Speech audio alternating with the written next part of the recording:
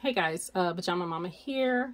I have this PowerXL stuffed waffle maker that I just unboxed and I've never used it. It was originally about 50 bucks, but I was in Marshall's the other day. I found it for $24.99, so I went on and grabbed it.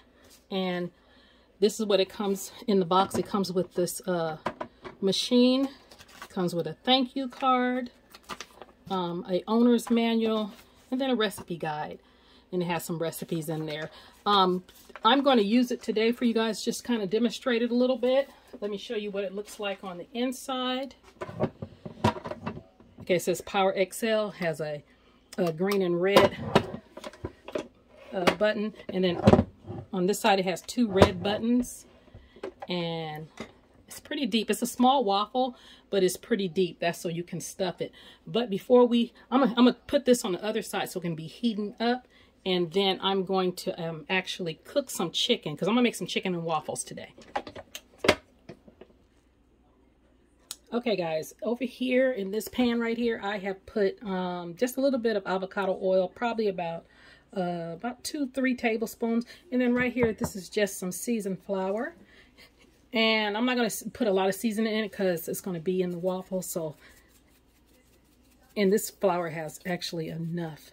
It has enough seasoning. I just want a little bit of extra. So that's just some of my Pajama Mama spice. I'm going to put a little bit of smoked paprika and some black pepper. And then I'm going to give that a whisk. And then I have some chicken breast over here that I have kind of flattened out a little bit with a meat tenderizer, because we have to fit it into the waffle. Okay, I have my oil heating on to medium, and then I also have the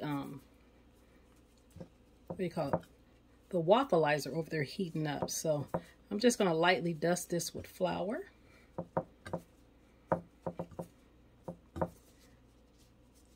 We just want to really, not a thick coating on there, so I'm not dipping it in any eggs or anything, because I just want a light dusting, because we're going to put it in that waffleizer. So let me just cook those probably about 4 minutes, 4 to 5 minutes on each side. I'll let you know exactly how much it is when I come back.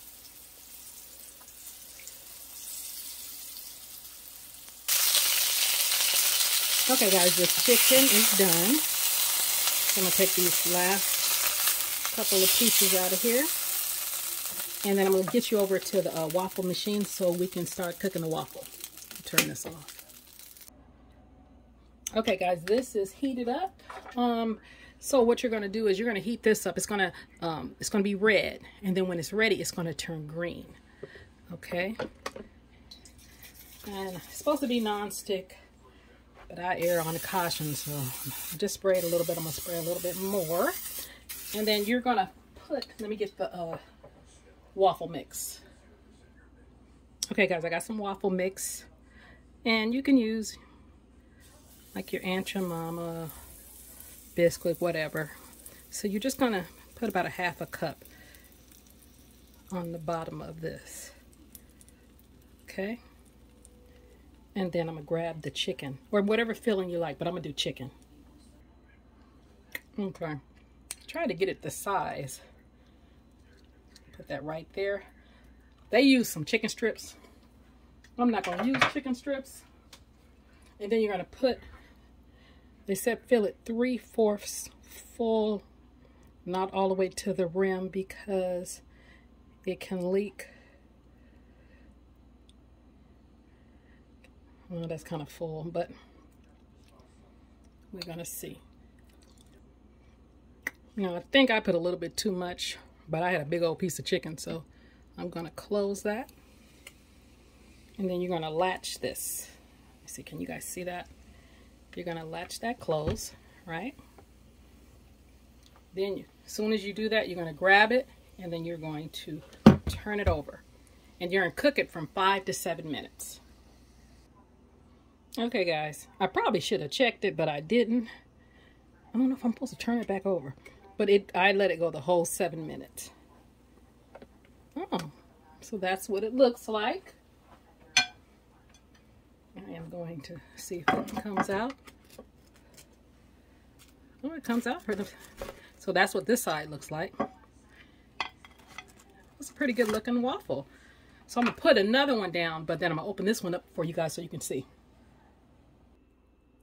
Okay guys, I put a little bit of butter on there that's already melted, and I heated up some maple syrup. I'm just gonna pour that all over that. And let's get to tasting. First, I'm gonna cut it in half so you guys can see what it looks like. Cut in half. So that's what the, can you guys see that? Look at that chicken. So let's give it a taste. With the chicken and the maple syrup and the waffle.